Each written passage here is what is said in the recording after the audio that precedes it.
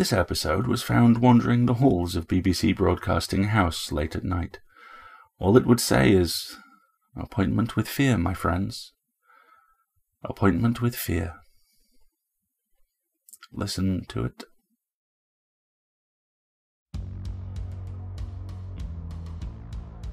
PseudoPod, episode 630, January 11th, 2019. This week's story, Steadfast by Trisha J. Wooldridge. Hey everyone, welcome to PseudoPod, the weekly horror podcast. Happy New Year, how's it going? And a massive thanks to Setsu for doing such a kick-ass job hosting last week. Do please go check out their work and the work of one of the finest podcasts I've ever listened to over on Podcastle. It's just doing amazing work right now. Our story over here, in the more tentacular side of escape artists, comes to us from Trisha J. Wooldridge. As you'll see as this one goes on, it's a little interesting in terms of format, so we actually have 3 readers for you. The first is Alethea Contis, who is one of those authors whose work you should just go out right now and track down everything you can find with their name on. You won't regret it. The second is Kyle Akers. Kyle Akers is a voice actor from Kansas City, Missouri. He has contributed to podcasts like, well, this one, Chilling Tales for Dark Nights and No Sleep. He also produces and performs in his own improv podcast, The Counselor. Prior to voice acting, Kyle toured the country as a professional musician, singing and playing bass guitar for the electro-pop band Antennas Up. They enjoyed success through several national TV show placements and commercials, and since then, Kyle has dabbled in long-form improv and audio production while performing weekend gigs with Kansas City cover band The Magnetics. And the third is a voice which will be very familiar to those familiar with PseudoPod stuff. I'll just leave it at that for now. But in the meantime, get ready, because it's mail call. And in between the censoring, those letters are telling you something true.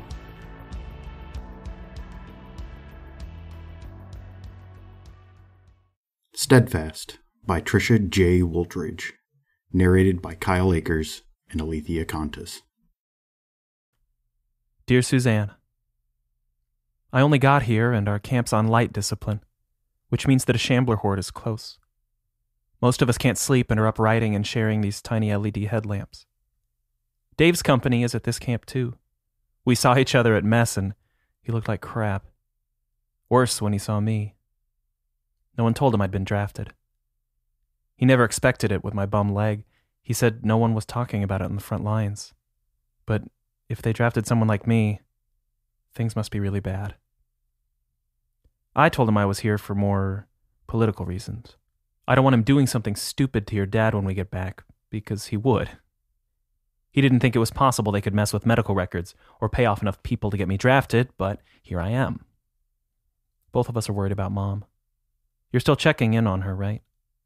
Are you able to without it causing any problems with your dad? I really hope so. Give her our love. She must be a wreck. I know your performance is coming up, and I wish I were there watching you dance rather than being here, but I don't regret our kiss.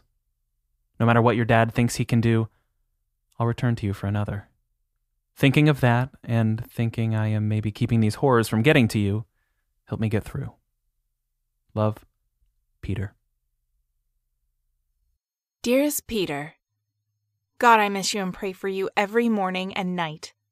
I will not forgive my dad. You belong here, going to college, becoming the famous screenwriter of your dreams. Being at all my rehearsals and performances, writing in the corner while I'm doing my bar exercises, trying to hide the fact that you're watching every pas, arabesque, and pirouette, and getting absolutely no writing done. You knew I always knew, right? Our next performance is the Nutcracker for Christmas. I'm trying for the Sugar Plum Fairy, if that helps you picture me dancing. You've seen me practice that part before, so you can imagine me better. We haven't gotten any news about what's going on over there. They're not releasing how many aren't coming home. There are a lot of people posting YouTube videos about protests because they're not giving casualty information.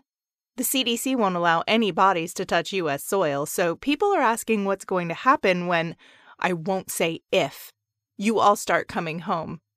Will they keep everyone there until all the infected people are dead or contained? I don't want to think of that. Are you seeing anything of China? I don't even know what you would see, even if I knew where you were. I only have the airmail drop information.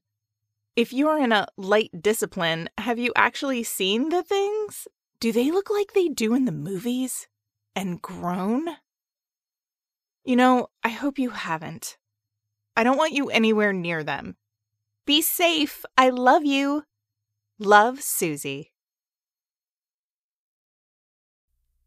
Dear Susie, at this point I'm not sure where in China we are, even if it is still China.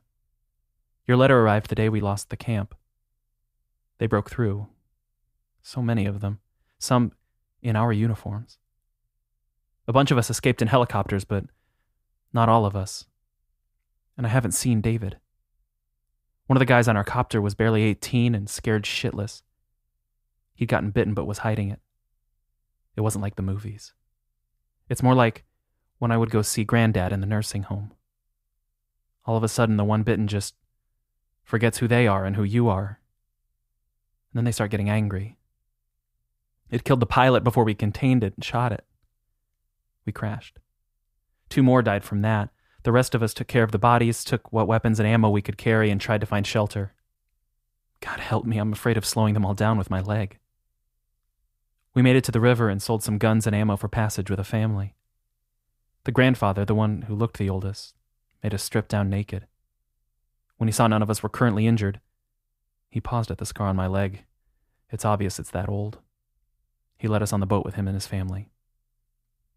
Those things, we called them shamblers, because zombies sound so damn ridiculous. They can't swim and sink in water over their heads. But the water level is pretty low, so we have to stay in the very middle of this long, muddy river.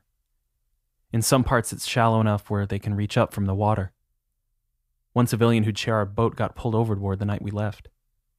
We started 24-hour guard shifts after that. There are 14 of us on this homemade pontoon now, including the old man and his family. I don't know where we're going, except mostly south. The old man uses gestures to tell us he believes we're going somewhere safe. I don't know when I'll be able to mail these to you, but I need to keep writing. Keep thinking of you. Everything is so unreal. You're all I can think of that's left good in the world. I love you, and stay safe. I pray this mess never makes it out of Asia. Love, Peter. Dearest Peter, my father was nominated as the Republican candidate. He's so happy, and there are all sorts of parties. People are going at this election like mad dogs. Most haven't brought up the fact that our troops are still over in Asia, and more are going to Thailand, Laos, Burma, and even India and the Middle East. The politicians and news people talk about other crap that just doesn't matter. They haven't stopped the internet, though, and a lot of us are still getting news from there. Someone filmed a horde in India, I think, and there were a lot of people running and a lot of cell phone videos. News stations over here are saying it's a hoax, but I don't believe them. And I think, or at least I hope, more and more people don't believe the news stations. I dance because I don't know what else to do. Battement tendu. Point tendu. Pas de basque. I have to move. Something. It's like half this globe is going to hell, literally, and people in this country are trying to ignore that. I don't know what they're doing in Europe or anywhere else, but I have heard they are all sending troops too. The whole country of China has gone offline. The whole country. No one is getting in and out, and no information is going in and out. India and Thailand are still sending stuff, but we're not getting a lot of it. There are reports from Middle East countries too, but you can only get those online. People are worried that the Chinese will use nuclear bombs on their own soil to neutralize the threat. But nothing official can confirm anything. And I haven't heard from you in months and months. No one has heard from any of our soldiers, except some of the generals who say they are in communication and everything is stable and our men and women are safe, which sounds like bullshit, but I have to believe it. Because I have to believe you're all right. And you'll come home to me. It's like a ghost town here, and people on the web are posting pictures and videos of their hometowns looking the same. Dead. Empty. More people are getting drafted. They might all be getting secretly yanked out windows or something. And while there are protests, nothing is happening. I don't know what to think, except I just don't want you over there. I want you home with me, your ballerina who loves you. Love, Susie. Dear Susie, I haven't come across anywhere to send you letters, and I don't even know how I'd get yours, but I have to keep writing you. Every village we've come across has been destroyed. 4 times our little crew has had confrontations. The old man, his daughter, her 3 children, and 5 of my company are all that's left. Her husband was lost in our last attempt to find a town and refresh our supplies, along with McP, one of ours. They came running from the jungle, threw bags of food and cans and water bottles and fuel on the pontoon, then kicked us towards the middle while they both stayed, firing at the shamblers so they wouldn't follow. The water was really shallow with no current to hold them back. I'm in charge of the motor when we're deep enough to use it. It was like hell having to crank it up when Lederman and Grandfather paddled us deep enough. All we could do is watch them firing, making sure the things didn't get any ideas of testing the water. It's not like our boat can move that fast. We just had to get where it was too deep for them to reach us. The man's wife started screaming as soon as the motor started, and then the children. Grandfather and Saunders, one of my company, both had to hold her back. Lederman and Gregson held the children. Nielsen, our sergeant, stood away from them, gun aimed at the shore. I knew he wanted to fire. I wanted to fire. Give them the only gift we could. Gift of mercy. But we're low on ammunition. We just watched, he and I, being with them in their last moments. When they were tiny figures on a faraway shore, and the shambler horde was upon them, the 2 men fired upon each other. Nielsen lowered the muzzle of his gun and crossed himself. I prayed they were brain dead before the infection could change them. I don't think I'll send this letter to you, Susie. I don't know if I'll ever find a place where I can even send mail. I just need to record what's happening over here. I pray we can stop this so no one else has to go through this. God keep you safe, Susie. I love you. Always. Peter. Dearest Peter, I hope you'll forgive me for this, but I've enlisted. My dad refuses to speak to me or even acknowledge my existence, but I don't give a damn. I'm 19. I'm more fit than half the men and women who are getting drafted. I can make a difference. I know you want me safe, and you want to think of me as your beautiful ballerina waiting to pirouette for you, but I cannot simply dance through this. I must do something. The presidential debates are all about whether or not to bring any soldiers home. The CDC says they can't ensure anyone brought home won't be a carrier, because some people come in contact with the disease, have sustained wounds, and don't get infected, but they can infect others. If you may never come home, then maybe I can find you. I know it's next to impossible, but right now, staying here and hoping they even let you come home seems even more impossible and selfish. I love you always, Peter, and I want to make a difference. I hope you understand. Love, always, Suzanne. Dear Susie, another letter added to my pile that I pray will get mailed someday, or, I hope and pray, hand to you in person if we can contain this threat. But I'm afraid we won't, and things are getting harder for our little group. The woman killed herself 3 days after we left her husband. She fucking killed herself. Susie, by God and all that is holy, swear to me that if something happens, you won't do that. I know she was hurting. Hell, I can't even imagine how I'd feel if I heard the infected came to U.S. soil, and I can imagine how you feel with me over here, but swear to me that you would never do this. You won't. I know. You're too strong, but I've seen what heartbreak does. The woman, after she stopped crying, just shut down. She wouldn't eat or drink or even look at her children. Her own children. Grandfather and Gregson took care of them. Gregson makes cartoon voices and faces and does magic tricks, but they should never have had to go through this. It was the middle of the night, and we'd turned the motor off because we were in a shallow part again. Nielsen and Saunders were paddling and keeping watch when the woman fell off the side. We didn't see the blood in her corner until later. Nielsen and Saunders woke us up, and we hauled her back on the boat, but she was dead. She'd taken one of our knives and sliced her own femoral, bleeding out while she was in the water. Most people don't think of the femoral artery. She knew what she was doing. It wasn't a cry for help, it was a decision. And a selfish one. We all took turns trying to comfort the children, to get them to eat. I don't remember much else except I was relieved to take over steering and paddling so I wouldn't have to think of anything else. Please, Susie, even if I don't make it back, keep living. Keep dancing. Love always, Peter. Dearest Peter, I just got home from basic and checked on your mom. She told me David is coming home. I hadn't heard they were letting anyone back.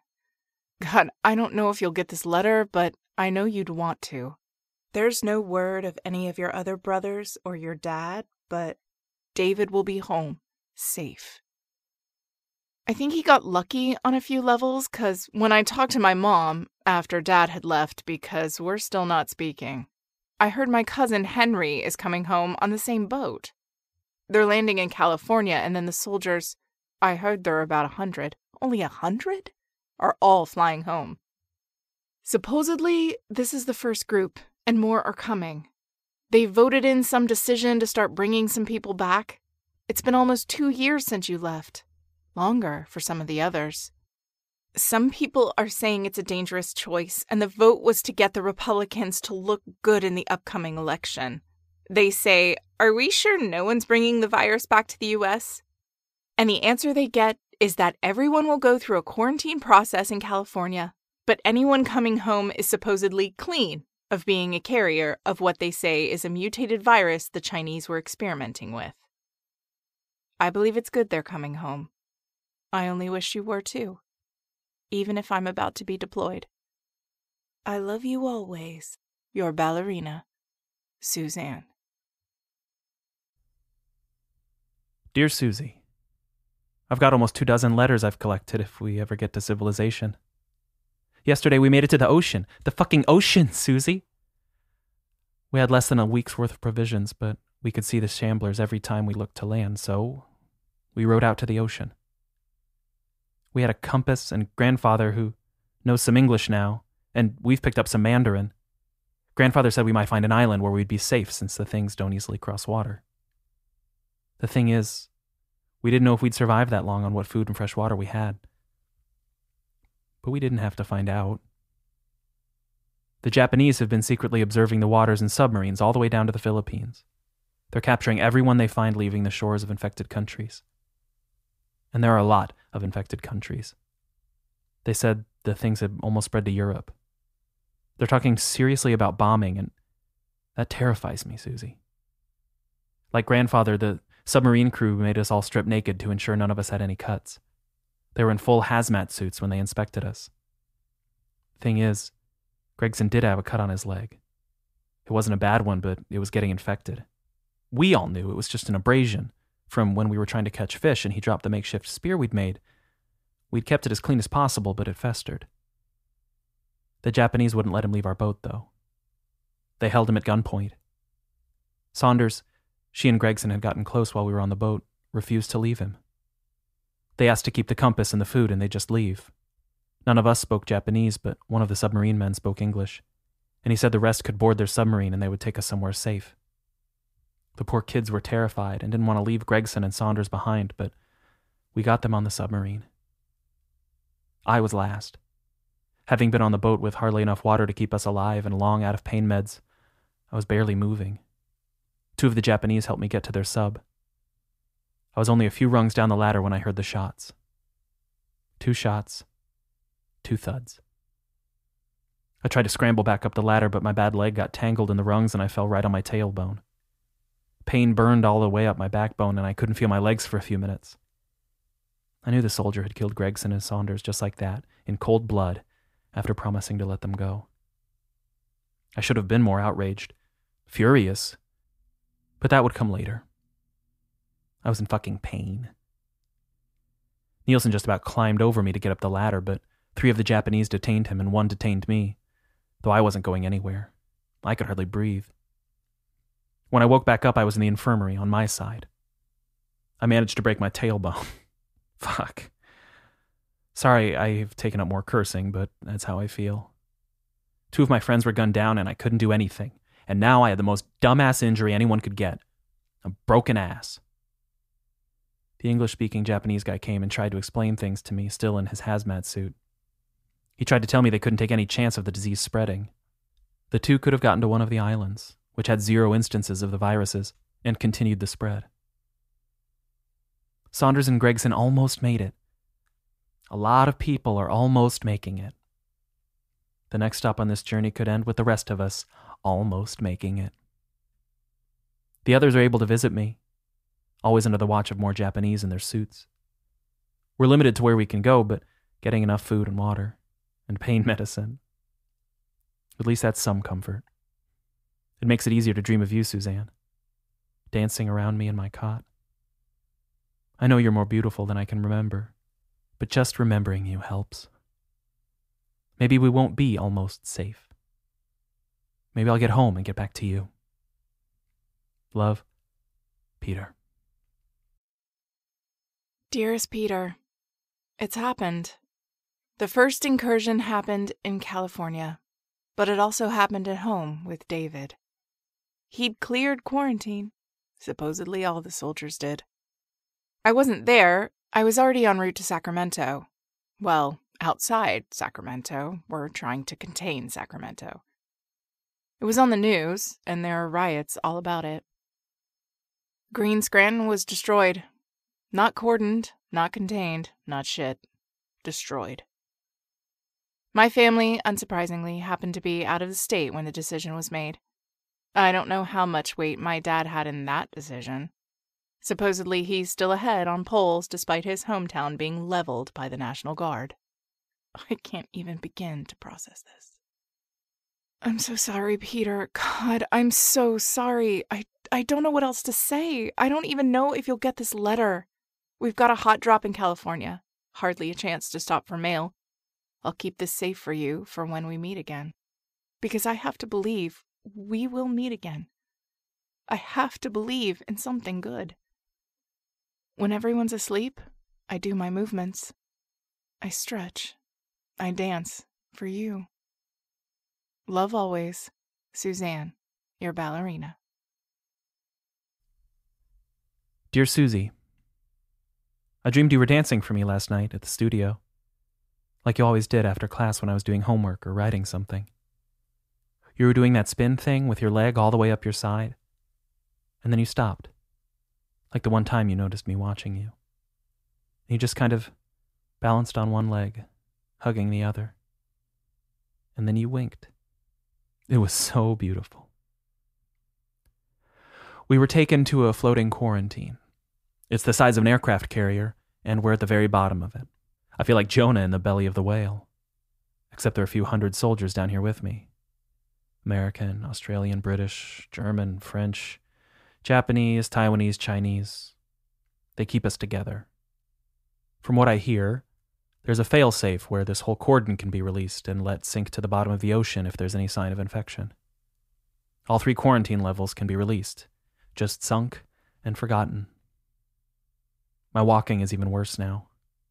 I need crutches. At least they're feeding us well and we have plenty of water, working showers and toilets. I don't feel like a prisoner much. I just am stuck in the belly of a quarantine whale floating somewhere in the Pacific. I hope you are safe and this disease hasn't made it to U.S. shores yet. Keep dancing, my Suzanne. Love, Peter. Dearest Peter, there are outbreaks in San Jose and San Francisco now. There were outbreaks in Kentucky and Louisiana where other soldiers went home. Those were rural communities. While they haven't raised anything like they did in Green Scranton, they're under strict quarantine. Any city one of the returned soldiers visited or went home to is under strict quarantine. Anything leaving the containment area is to be eliminated. There are riots all over the place. Sacramento is contained right now, but some soldiers went home to highly urbanized, civilized zones. San Jose, San Francisco, San Diego, out here in California, but New York, Atlanta, Boston, Miami too. Those of us on domestic deployment and the National Guard are mobilizing there now. All hospitals are on high alert to contact military regarding any possible infection victims. Which means it's fucking insane. Every single hospital is calling us terrified. My squad is deploying to support the National Guard in San Francisco. It's a mess. Between the riots and the panic, no one trusts the military. I can't say I blame them. None of the news stations showed footage of what happened in Green Scranton, but some of the people in my company still have smartphones. Videos from some of the soldiers were all over YouTube. They started getting taken down, but they can't erase our brains. Yet. And there are other places on the internet where people have copied the videos. I haven't done a single paw movement or even a stretch, but when I go to bed, I dance in my head. And we're back in high school, hiding in the back booth of Missy's Diner, giggling. And then you ask if you can kiss me, and I say yes. It's the most beautiful feeling ever. I know you don't want me fighting in this war, but keep sending your love and prayers, and I'll send mine to you. It's all we've got now. Love, Suzanne. Dear Suzanne, I don't know how it happened, but we're coming home. It started with a feverish German that put the rest of us on the bottom quarantine level into a panic. None of us went near him, and then he turned, and we somehow stormed our way upward. I wish I could tell you who did what, or hell, what happened. I don't know, but all I remember is everyone was running. Nielsen and Lederman each grabbed one of my arms and hauled my ass with them. They weren't going to leave me no matter how many times I said I was slowing them down. God bless them. The quarantine levels should have been released when the German turned, but we think the infection actually started topside because there are already shamblers there, inside hazmat suits. It was already a battle zone when we got up there. 3 of us headed to the control room with another contingent and took it over. We dumped all the quarantine levels and all the infected into the Pacific. After it was over, there were less than 100 of us left to run this medical ship, the size of an aircraft carrier. I've never been on anything so big and so empty. Because we had to do exactly what those submarine officers did. After the battle, we killed every single man and woman who had any injury. We collected their IDs and dog tags. Their families would at least know their loved ones weren't monsters or suffering. They deserved that. Their families deserved that. To know. But we killed them. Lederman got bit. He handed us his tags and pulled his own trigger right on the side so he'd fall overboard. Not 2 days later, the U.S. Air Force intercepted us. More hazmat suits, more tests. Now they're transferring us onto U.S. transport. We'll be landing in San Jose, California in a few days. That's all they told us.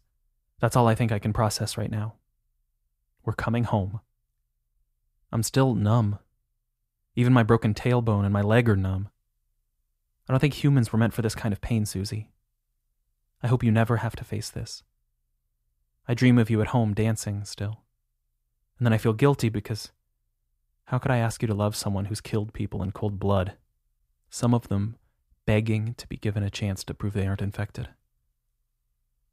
But picturing you as the sugar plum fairy, like you described in that last letter of yours I received, keeps me going. I'll be a monster if it keeps you safe. Love, Peter. Dearest Peter, we're moving to San Jose to support one of the veterans' hospitals. It's a dark op because any more outbreaks on U.S. soil might just destroy this country's soul, especially at a VA hospital. I haven't mailed a single letter since I enlisted, so I'm not leaking anything. When China went black, I had nowhere to mail anything anyway, so I saved them all. thinking that maybe just writing them would send the messages to the universe, and you'd know. I know it sounds crazy, but I'm not the only one. Some of the others are also writing and saving. They've taken our phones, and we're on disciplined communication. When. I must hold on to when. You see me again. Will you even recognize me? I feel so different. Much different than that sweet ballerina who had plans for Juilliard with her boyfriend who was going to write movies. I killed my dad. My own dad. He was in San Francisco for some press conference or another, and he'd been bitten at a small outbreak. The outbreak was contained. Orders were, all bitten subjects were to be eliminated. No quarter. I expected my dad to ask for an exception, and he didn't. He just stood there and nodded, and I had to pull the trigger. Marks, my partner, offered to take the shot, but I needed to be the one to do it. You know, he loved watching me dance, too, like you. After I eliminated the threat, I told myself I had no right to dance again. Tomorrow before dawn, we'll arrive at the VA hospital. They say there's a chance one of the soldiers, or a few of them, have brought back the virus. A bunch were rescued from a quarantine ship out in the Pacific, and I'm desperately afraid of what we'll have to do. I'm more scared of that, Peter, than if I do get bit. I might be able to take my own life before I change, but when someone's begging you, and you know they're going to change into a monster? God, it's hell. How can anyone dance? But when we stopped for tonight, I couldn't sleep. My feet were itching, twitching. So I snuck out of my bed. At first, I put my feet into the positions, did a few basic stretches, then plie, releve, arabesque. I couldn't stop. I couldn't help myself. I kept moving, just next to my bed. I had to. I don't know why, but I did. I'm dancing because somewhere I imagine you wanting to see me dance. I guess I can't change that much. I hope. If you'll still have me, I'll always be your ballerina. Love, always, Suzanne. Dear Susie, the Air Force brought us to San Jose yesterday, to a veterans hospital they say is preparing for returning military with proper quarantines. That floating quarantine was supposedly prepared. We went through the usual tests. We were still numb, even Nielsen. We just did as told, handing over our personal items, our letters, and the dog tags and IDs we'd collected from the floating quarantine, trusting our compatriots to return them to the families. We watched them put it all in a lockbox that they say is going out tomorrow. Forgive me if some of the letters are horrific. I sealed them all, and now I don't remember which ones I never planned to send. But I need you to know the truth. When I see you, Suzanne, I'll ask you to marry me. But I want you to know the person who wants to marry you. We haven't seen any news programs. They don't even have TVs on anywhere. It's a little spooky, but none of us question. We just need to rest. Then, we can find out what's going on in the world. If we're winning. If it's getting contained. I'm dreaming of you dancing, my Susie. Love always, Peter.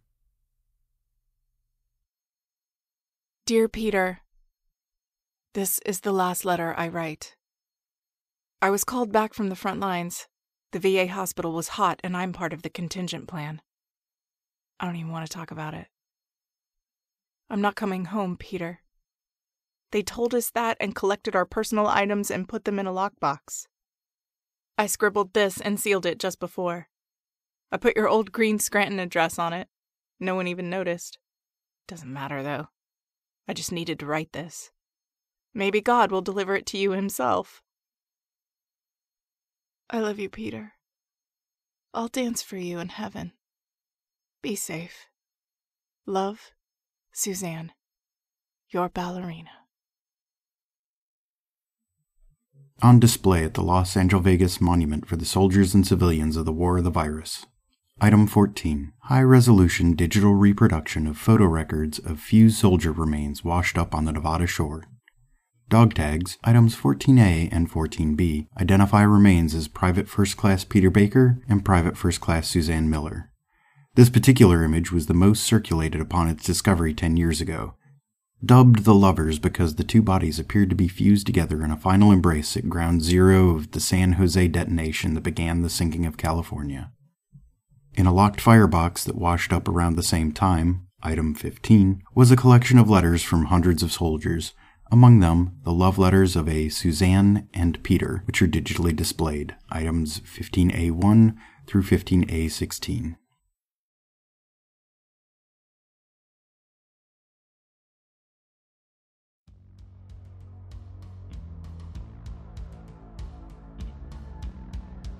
Here's what Tricia had to say about the piece. It was originally published under the title Steadfast in the Face of Zombies in Once Upon an Apocalypse, an anthology that went out of print shortly after publication due to a publisher buyout.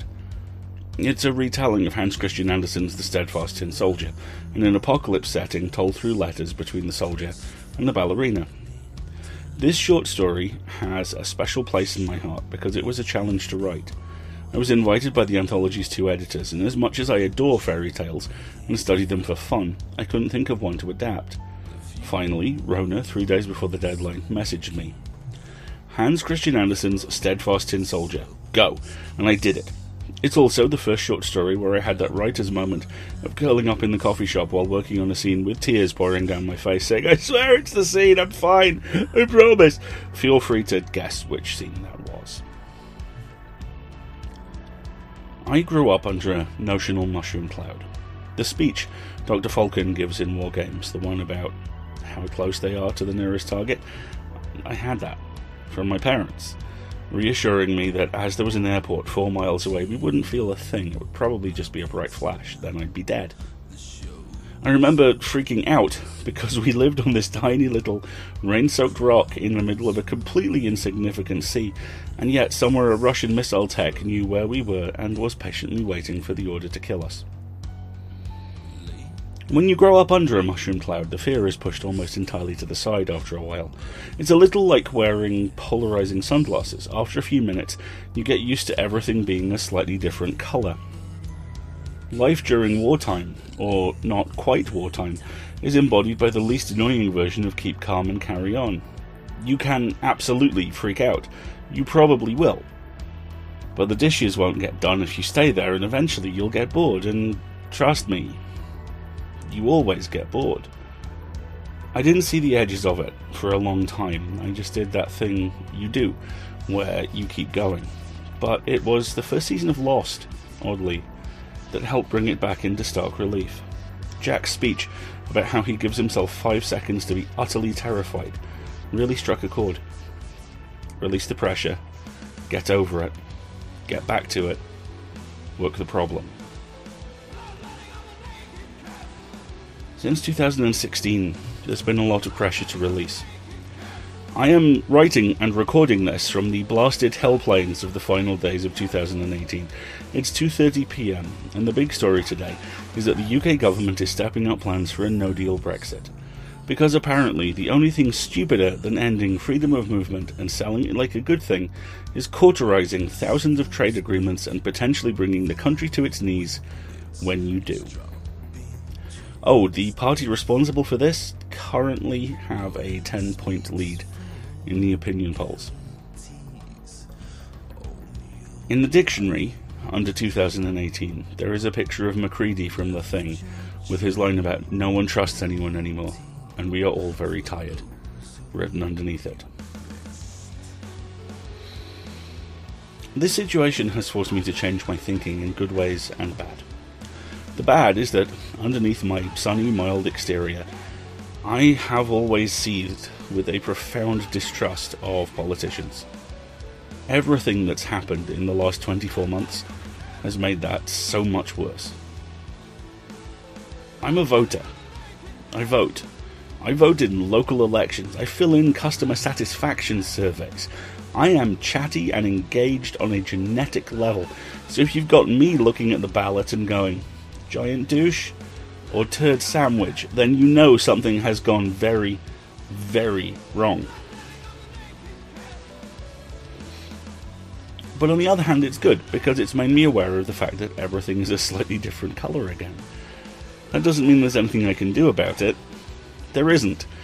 But it at least means I hopefully won't be unpleasantly surprised. I've got my balance under me, got my feet beneath me, and while I've got that, I feel like nothing will quite be as bad as everyone seems to think it will be. Plan for the worst, prepare for the best. Hope to be pleasantly surprised. I mention all of this because that level of mental preparedness is exactly what this story brought to mind. The slow slide into disaster, the gradual impingement of personal choice and freedom. In this story, it's the rise of the undead. In our story, it's the end of net neutrality. It's travel restrictions. It's increasingly excising the rights of LGBTQ folks. It's Brexit. One is flashy and apocalyptic. The other is the world's grumpiest, most racist pair of grandfather clocks winding down painfully slowly and entirely out of spite. Trisha's remarkable story brings out the best in people in the worst of times. The heroism on display is shot through with the pragmatism of the first responder, the willingness to be first in and quite possibly not come back out. In that, it's a story ultimately built around my favourite thing: hope. And the most insidious kind of hope, too. Hope that your final act will be enough to ensure other people's final acts are decades away. It works. Their sacrifice is enough, as the ending shows. The world is saved. The world, by and large, is always saved. But our definition of saved changes all the time, and on my dark days, I wonder just how bad it has to get for us to do something. On my dark days, I need stories like this. Thank you both for providing this for me.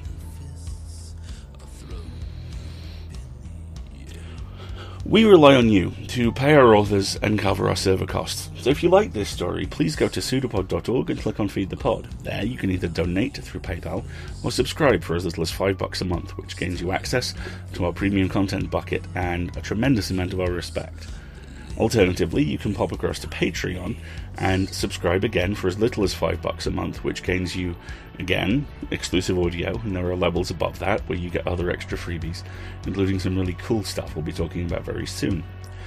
If money is tight at the moment, and I get that, it is for a lot of folks, then why not signal boost us? If you liked a story, tweet about it, or write about it on your blog, or in your newsletter, or if you have a podcast yourself, invite us on to be guests. We love doing this kind of stuff, or maybe leave a review on iTunes or Google. Anything you can do to help is needed, and anything you can do to help is very gratefully received. We'll be back next week with the last sailing of the Henry Charles Morgan in 6 Pieces of Scrimshaw by A.C. Wise. Then, as now, will be a production of Escape Artists Incorporated and released under a Creative Commons Attribution Non-Commercial No Derivatives license. And leave you with really the only quote I could leave you with, from World War Z. Most people don't believe something can happen until it already has. That's not stupidity or weakness, that's just human nature. We'll see you next week, folks. Until then, have fun.